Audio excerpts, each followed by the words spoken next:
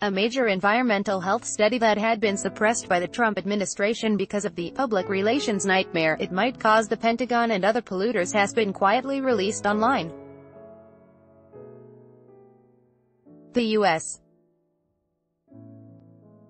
Centers for Disease Control and Prevention published the controversial 852-page review of health dangers from a family of chemicals known as perfluoroalkyl substances, or PFAS, man-made chemicals used in everything from carpets and frying pan coatings to military firefighting foams, on its website this morning, and will publish a notice in the Federal Register tomorrow. The study upends federally accepted notions for how much of these chemicals are safe for people, recommending an exposure limit for one of the compounds that is 10 times lower than what the U.S. Environmental Protection Agency has maintained is the safe threshold, and 7 times lower for another compound. The stricter exposure thresholds are similar to those established by state health agencies in New Jersey and Michigan. All told, the report offers the most comprehensive gathering of information on the effects of these chemicals today, and suggests they're far more dangerous than previously thought.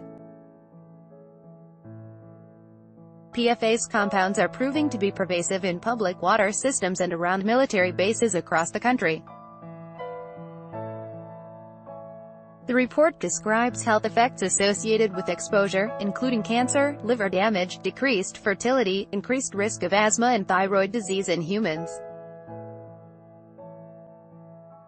Notably, it describes how daily consumption of extremely low doses of the chemicals appeared to have an effect on rats and mice tested in labs, including delayed eye opening in newborns and lower body weight, as well as changes to brain activity and skeletal composition. The CDC assumes that humans are more sensitive to the effects of substances than animals in setting limits. The report also expanded the focus of research from the 2 most well-known PFAS chemicals to include 12 others. In 2013, the EPA began temporarily monitoring public drinking water systems across the country for PFAS compounds under the Safe Drinking Water Act. The agency found that the 2 most common PFAS compounds were present in roughly 1% of the nation's public water supplies, affecting roughly 100 different municipalities. Harvard researchers, in a 2016 study, estimated that, based on that data, some 6 million Americans got their drinking water from sources that exceeded the EPA health guidelines. Lower guidelines, as are suggested in the report released today, would mean many more people are at risk. Addressing these compounds is one of EPA's top priorities, Peter Gravatt, director of the EPA's Office of Groundwater and Drinking Water, said in an emailed statement. The agency looks forward to collaborating with all of our federal partners as we work together to protect public health. The Department of Defense, which faces extensive contamination risk at more than 600 military sites in the U.S., where the chemicals were used in firefighting foam, reported to Congress earlier this year that at least 126 drinking water systems on or near military bases were also contaminated.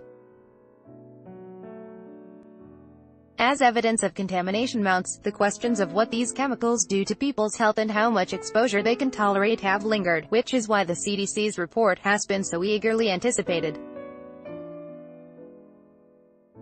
Elsie Sunderland, a professor at Harvard University, said there are more than 4,000 different types of PFAS chemicals, and scientists are just beginning to understand their effects.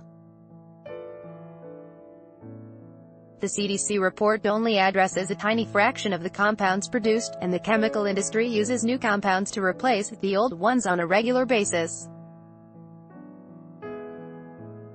People call it chemical whack-a-mole, she said. Last month, the Union of Concerned Scientists obtained EPA emails, which were first reported in Politico, describing a government effort to withhold the CDC report because it was widely expected to raise a potential public relations nightmare about the dangers posed by PFAS chemicals. White House and EPA officials, in the emails, discussed how the release of new information could be particularly inconvenient for the Department of Defense, which already faces significant